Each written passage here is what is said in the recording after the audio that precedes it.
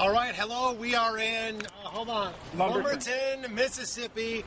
We've gone 56 miles in 3 hours, 1 minute. We just put some serious hurt on one another for the past 10 miles. Coming up into this town, it was just incredible. We have 2 dedications today from the road. This is my man, Kel, from LA. This is Brian from LA, both of the Mount Washington district, which is actually a mount. We're actually quarantined to Mount Washington. Yeah, we are. There's gates that go up at the bottom of it at night, and they can't leave. We have 2 dedications today. Both of them are children of cycling, if you will.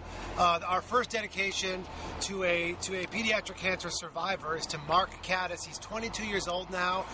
On October 9th, 2007, he was diagnosed with stage 3 Hodgkins Lymphoma. That's very serious stuff. He's now a senior at UCSD. His dad, Tom, is a good friend of ours from the cycling community. Love Tom. He's ridden with us in LA. He's a great man. He's a great supporter of Pablove. He's just a great friend on and off the bike. The things I can tell you about Mark is that he's into rock climbing. He's majoring in Astro Physics.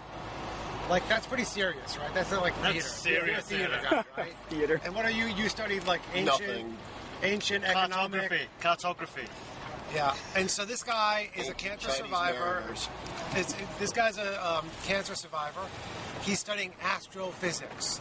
And I always say that cancer kids who make it through are special kids, and they take a big bite out of life. I would say that Mark is one of those dudes. Jack Johnson is a graduate of the UC system. He went to UC Santa Barbara. You know, a lot of great people come out of that system. Our next dedication is to a young man named David Ochowicz. Wow. A little dump truck action over there. David is from Milwaukee. He's from my hometown. His parents, Mary and Jean, are very good friends of ours. We just spent time with them in Milwaukee at the beginning of this ride. They support everything we do.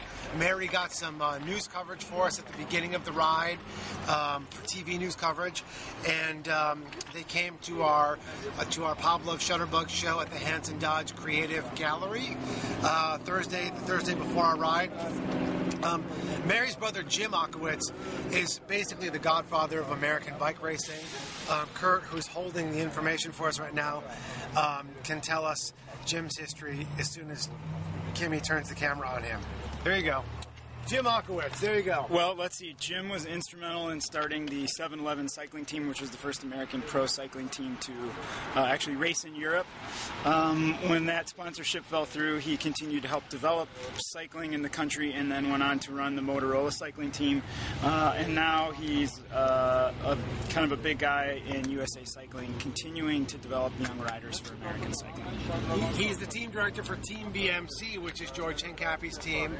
And there's a BMC over there, no doubt only because of Team BMC. No doubt. And David Ochowicz, he is in treatment. He's 19 years old now. He's a freshman at the Milwaukee School of Engineering, where I was a college radio DJ at WMSE. That's MSOE's radio station. They're sort of like the college station in Milwaukee. David is somebody who's been with us in our hearts. We've been following him since we met them. The Ochowicz family grew up about a mile and a half from where I grew up, and David's uncle runs the Wisconsin Bike Week. He runs the Tour of America's Dairyland and all these big bike races in the home state of me and Kurt. Wisconsin is sort of the cradle of American bike racing, and these guys are a big part of it. We sincerely hope that when David gets through this and kicks butt, that he can come out here and ride with us. I have no idea whether you're a rider, David, but based on your family's pedigree, your butt better be out here with us at some point soon. So, see you later. Cheers. Can I see that?